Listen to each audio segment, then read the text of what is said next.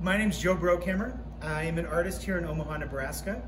We are actually in my studio space down in the Old Market in the old Bemis Bag building.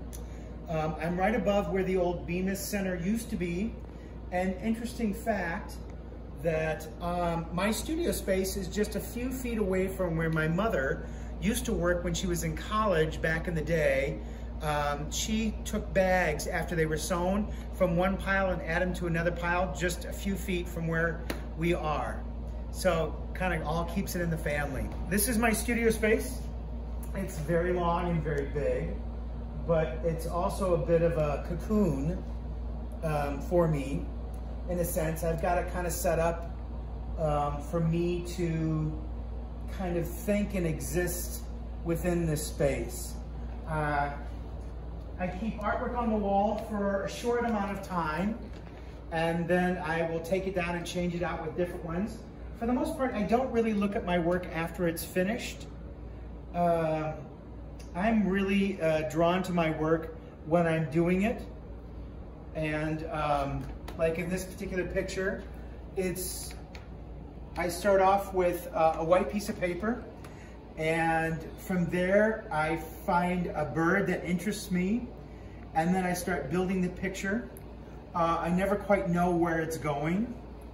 I just kind of like, from start to finish, building the whole thing all on the paper, and leave all the ideas and the mistakes and trying stuff and what are all right there.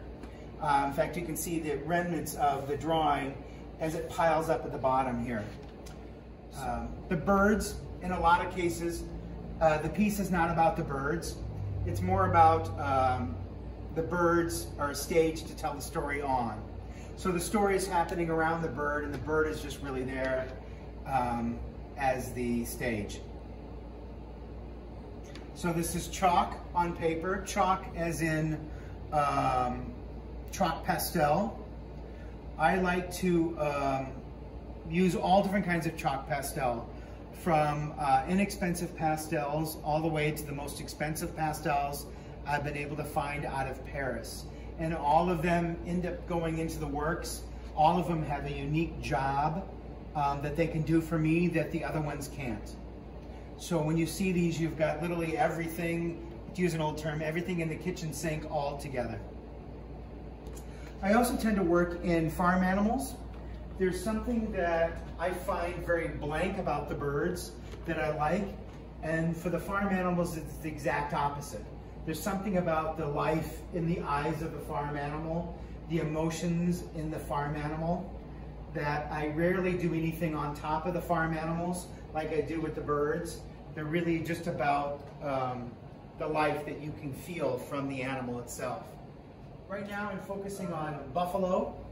I have a show, up until coronavirus, I had a show coming up in Mexico that I was preparing for, but coronavirus kind of changed that a little bit.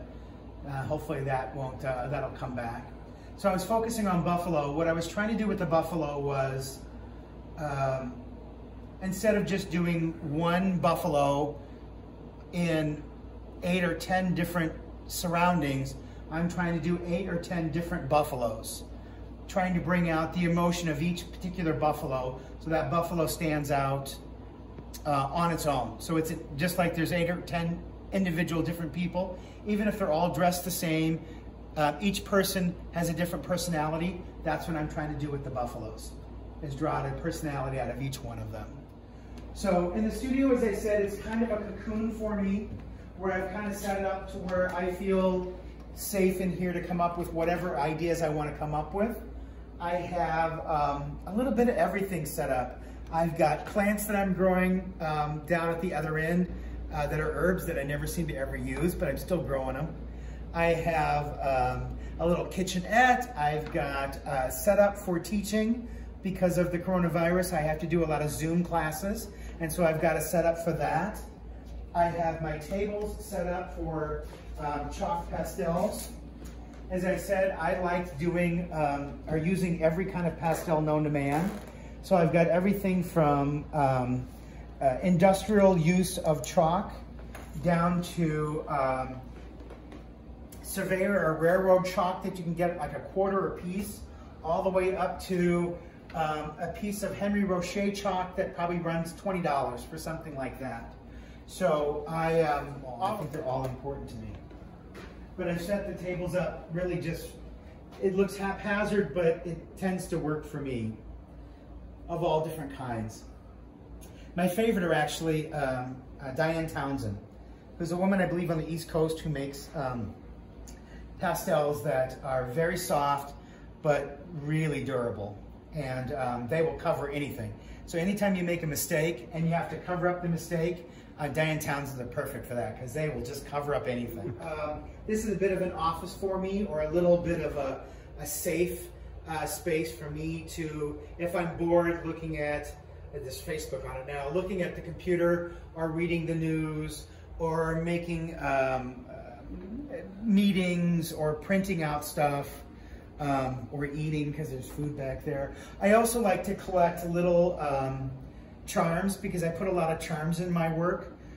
Everything from charm bracelet items to Lucky Rabbit's foot kind of a charm, to Mexican milagros, German charivari, there's Brazilian charms, and I collect different weird kind of charms. For me, one of my charms, even though it's not a charm to anybody else, to me it is, they're Grumbacher pastels. And it was the first pastels I ever used, and I'm obsessed with them for some reason. I never use them, I just keep buying them whenever I get a chance to.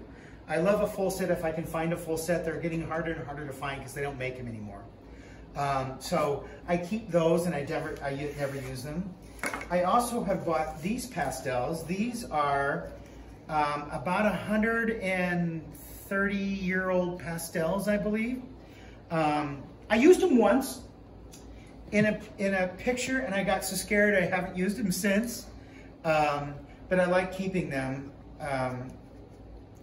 and just as a collectible thing for myself. And then I have other little charms, as I said, that I keep in here. Here's some charivari that I like to have that I use in my artwork as well. My artwork mostly tries to focus on something that I can work on to get better at as a person. If I'm mad at somebody, they'll end up kind of going into my artwork sometimes. But I try to work through issues so I can try to get better as a person. And the charms are there to help me live a better life. I think that is about it with my studio. Thank you.